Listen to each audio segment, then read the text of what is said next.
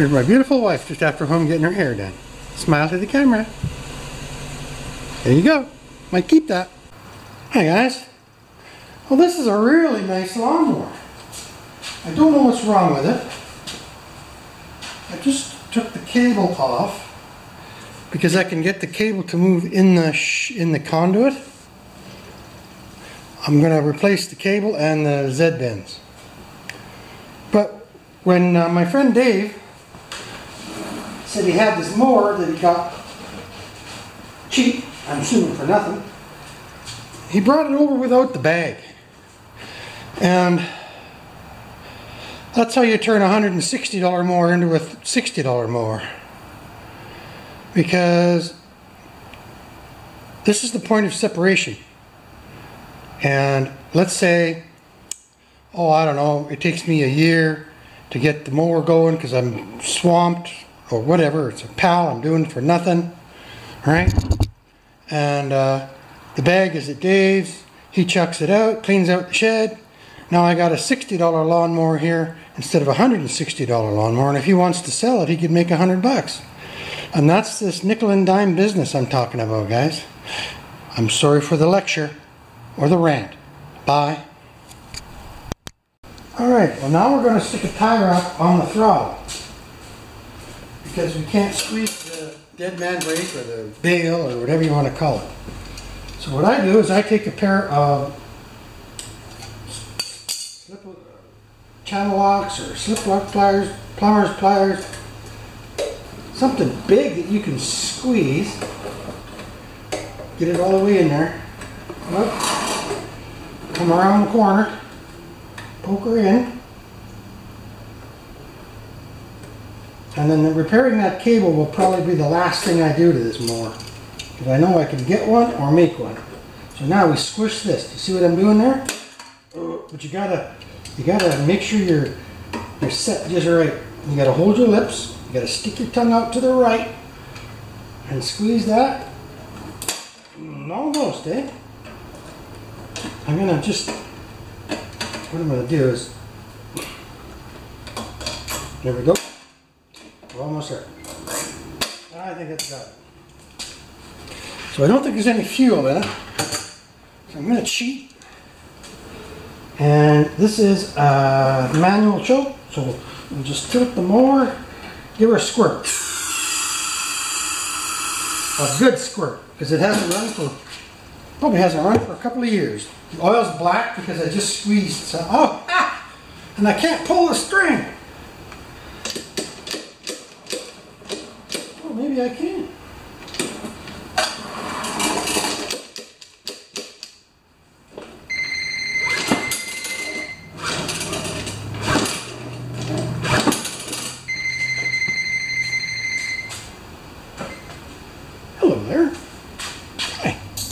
Alright, I'm going to just tear this rewind off of here.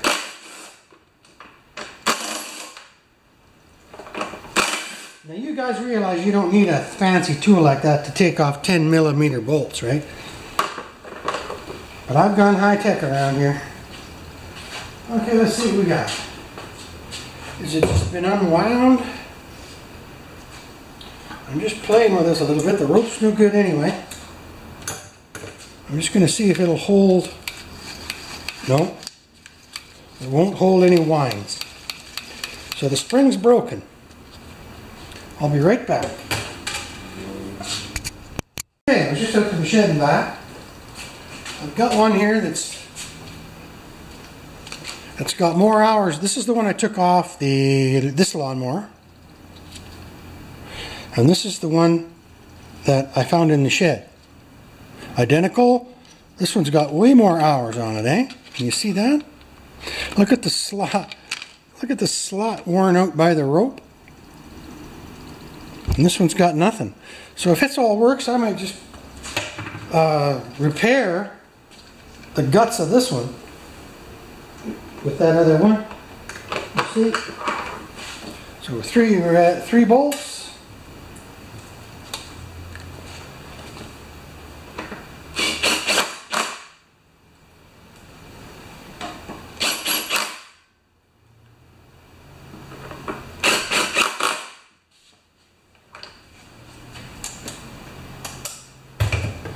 Now, you guys that have shops, do you have a boneyard like I do? You gotta have. Take this off. Oh. You grab this one. I don't know if you can see what I'm doing. I'm just putting this little bracket there for the pull rope. Good. Now, I wonder if it's got enough carburetor spray to fire. Let's find out. Gotta be careful. This you don't know what's going on. You don't know if it's got a bad blade or broken motor. Oh, me.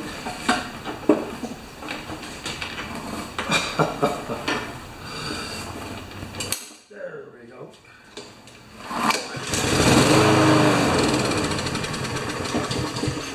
Okay, well that's a good sign. Now let's put a little bit of the white stuff.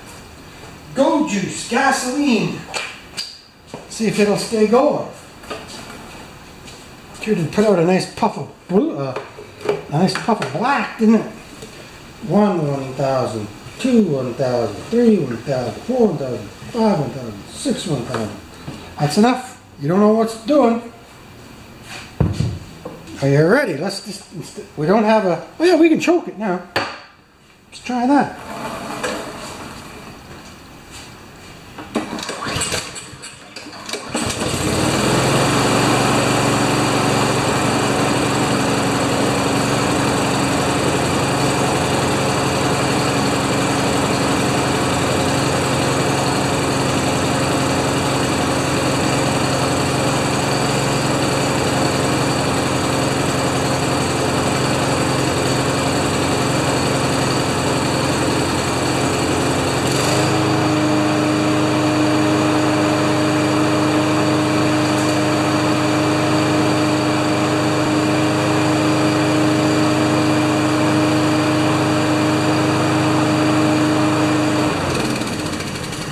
I never even got a shot. Okay, let's put this one in the good pile. Sorry, I'll be right there. So there's the good pile. That's another pile over there. So got a little mess because I had it all cleaned up and then I decided to work on this mower. Thanks for watching, guys. That's a good start, eh? So now let's just do this right now. If we can get this cable to move in and out of this conduit. This is the conduit. The cable is the flexible thing. I've got it in the vise. I'm going to try and move it a bit. Yep. If I can get this Z-bend to go back and forth in this, oh, there it goes. That's okay. Now that cable's no good right to the end because it's got a hoopy cack in there. Do you see that right there? At work we call those bends hoopy cacks, and they cause lots of problems.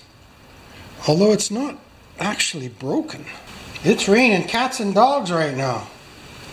Although not as bad as some other places on earth.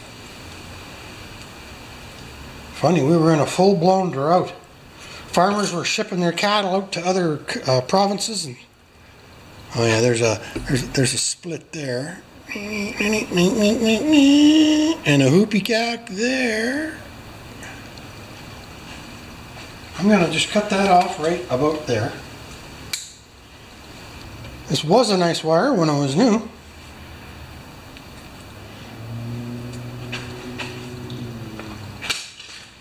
So, what else was I going to work? Oh yeah, I was going to try and fix this. I don't know, it looks to me like a professional's had this apart. Fiddle fairies! Now, first thing I'm going to do is squirt some... Are you still watching? Good. Are you zoomed? You look like you're zoomed. Let's go wide. I'm going to squirt some carb cleaner right through this bad boy. Maybe go from the other end. Ding! In the other corner. I'm just making things perfect here. Just hang on. Sit down and be good. I'll be right there. If you're good, I'll get you an ice cream cone. There. Hopefully you can see that.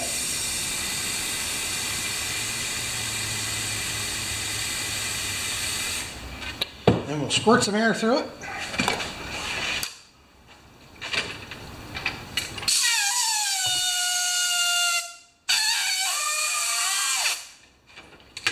Okay, that should do it.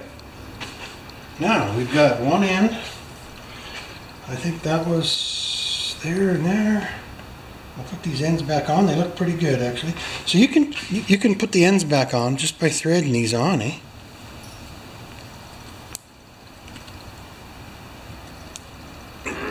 And the other one. This one had the broken Z bend as well. Look at the hoopy cacks on that one.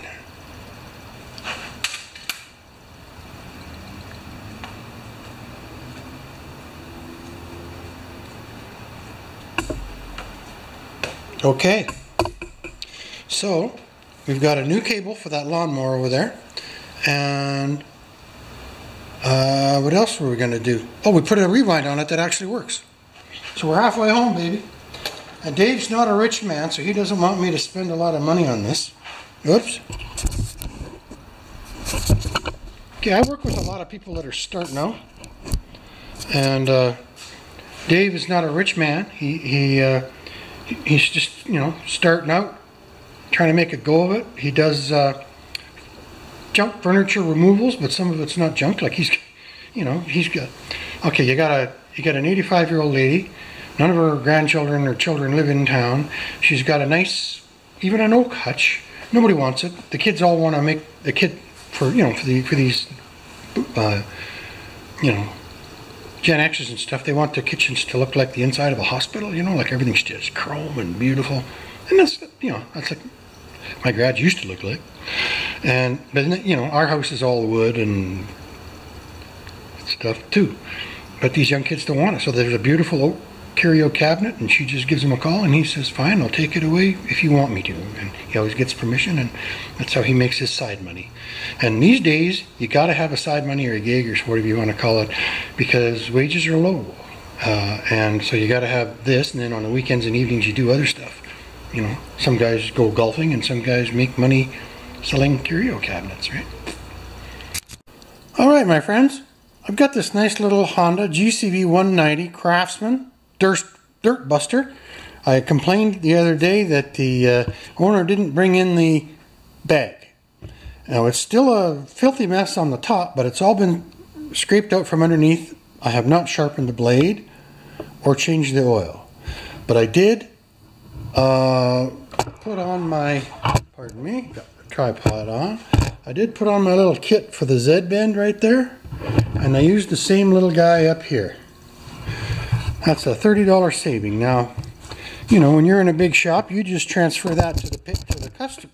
This is a hobby operation that I got going on here. So we got the choke on. I got some gas in it. I just checked the oil, and I added, okay, get this, I added about 250 mils of old oil, and that's all right. Let's just see if it starts. Squish, choke on. 1, 2, 3, 4.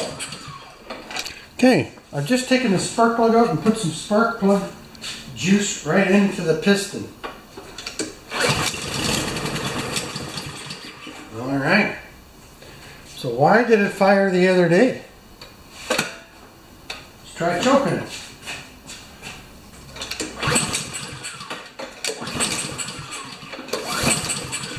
Activate the brake on and off. I did not want to get into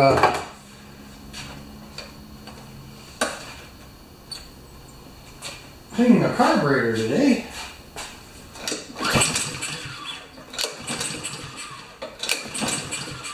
Well, we got to take the bowl off. Oh, it looks sad. We got to take the bowl off the carburetor. Unfortunately for me. Alright, my friends. We got a little niece. She's a toddler now, she's walking. Bread and butter for lunch. So what goes around comes around. I don't get lunch as much as I used to.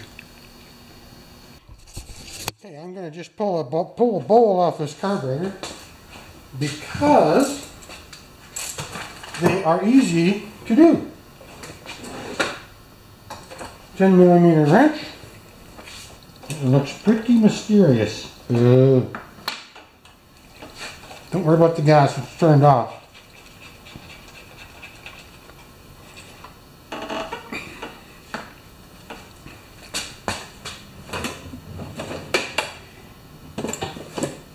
No, Mick, this hasn't got a screwdriver in it.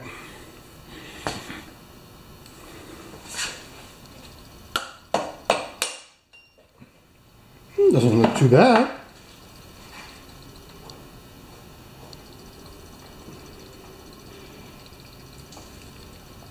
Gas is flowing, but I bet you the jet's plugged up.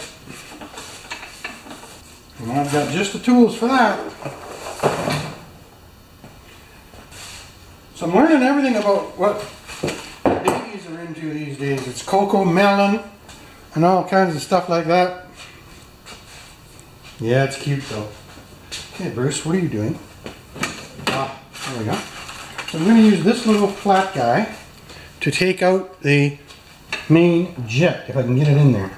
Yes, I can.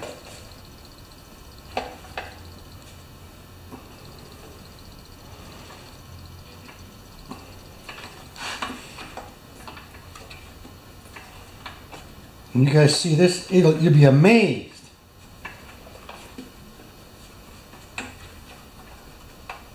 It was running, so the clog can't be that bad. It must have just picked up a little bit of schmoo, eh?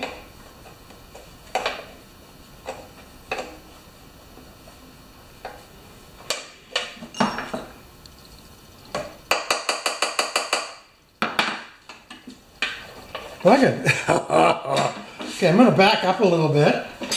I'm going to pump this up. It's like being on a ladder and reaching down 3 rungs. I've done that too. There. It's a bit of a battle.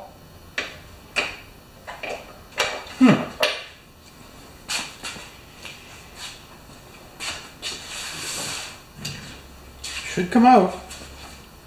There's a hole there.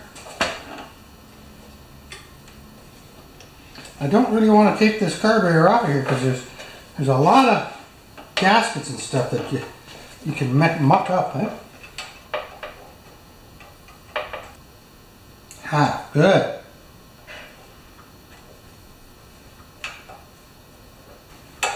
So you see if I can use my Zen here.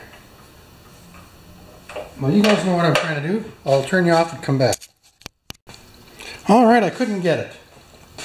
Dirty dog. So I'm just going to take her apart. I'm going to give up. I'm a loser.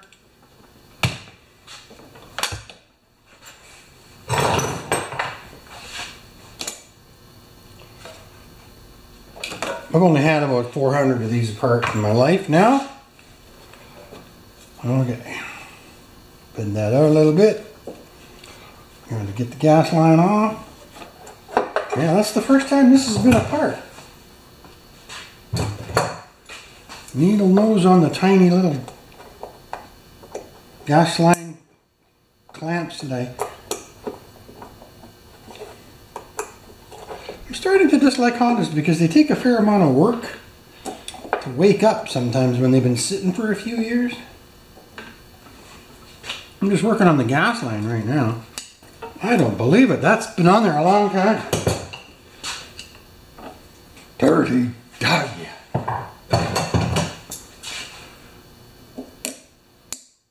Okay.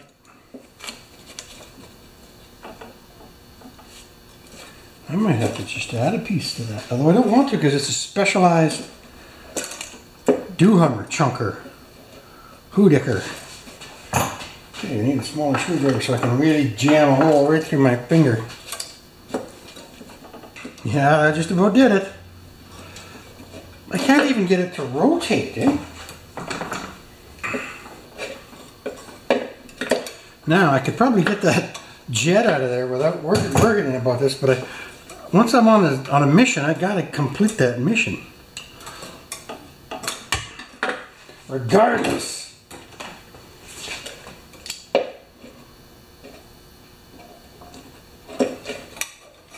Do you believe that? I'm stunned. I've never had this much trouble on a...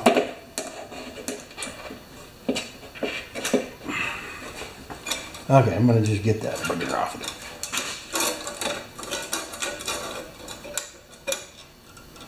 it. Well, that's one way. Tear it off. Whew. Look at that. That just would not come. I'm going to cut it off with a knife. And look at that. The jet was almost out right there. Now, the jet that gave me that T also gave me this to pull jets and emulsion tubes. It's just a drywall screw embedded into a... Wow, that thing is really in there. Well, I'm going to use my Allen wrench that I got in here to push down on the emulsion tube. I guess if I can't get it with these good screwdrivers, how could I get it without having to see anything, eh? Okay, it's right there. Like right there.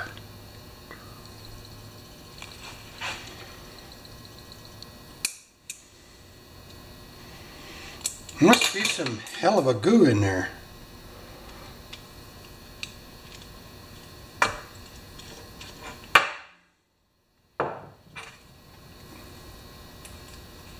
There it is. I hope it's plugged, just for my own sake. Okay, this is the emulsion tube, and it is plugged 50%. And the jet is not plugged. Okay. Let's have a, well, we know the needle and seat are okay, but we might as well take her apart and have a look. Carburetor spray. And I go up at where the screw was on the idle circuit. Right? And I plug that with my finger. And I look into the drive right by the intake manifold, and then we should see our 3 squirters. And they're there. So that carburetor should be relatively clean. I'm going to just blow it off now. Air.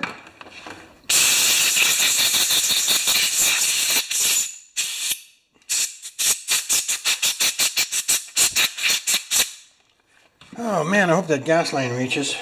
Okay, so now what do we got on the emulsion tube? We got 1, 2, half of them are.